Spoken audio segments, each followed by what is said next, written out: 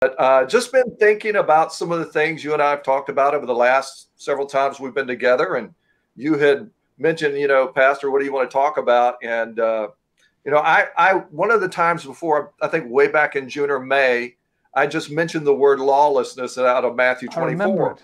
I remember it. So we kind of talked about that. And I threw a statement out that the opposite of love is not hate, but lawlessness. Yes. And we kind of sprungboard off of that. You said elaborate on that. And I was reading out of Matthew 24, starts with verse 10, and he's talking about in the end times. And one of the things the prophetic does is it just doesn't tell you what's going to happen. It gives you insight into what is happening. And Yeah. sometimes there's spiritual insight we need into what's happening. And you and I have had this discussion before about not only what we see in the streets in the arena of lawlessness, but what we see up in the high places of government in the area of lawlessness. And we're seeing some of that manifested. In fact, some of the very things that were done or accused of a year or two ago now are coming back and being accused of the same accusations, which, by the way, I shared on that last night in our church as part of the intersection, where the enemy caught him in the intersection. And he said, what you did to them, talking about Edom and Obadiah, what you did to them, it's going to come back on you.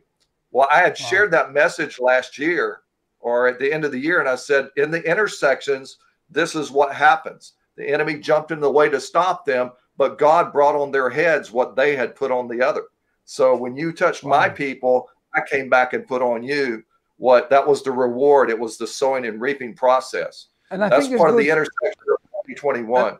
I think it's good to understand as well that prophecy, as you see it unfolding around you, you're not seeing the whole picture. And as you go forward in time and live more experience, then you go back and think, wow, that's what that meant. Oh, now I see it.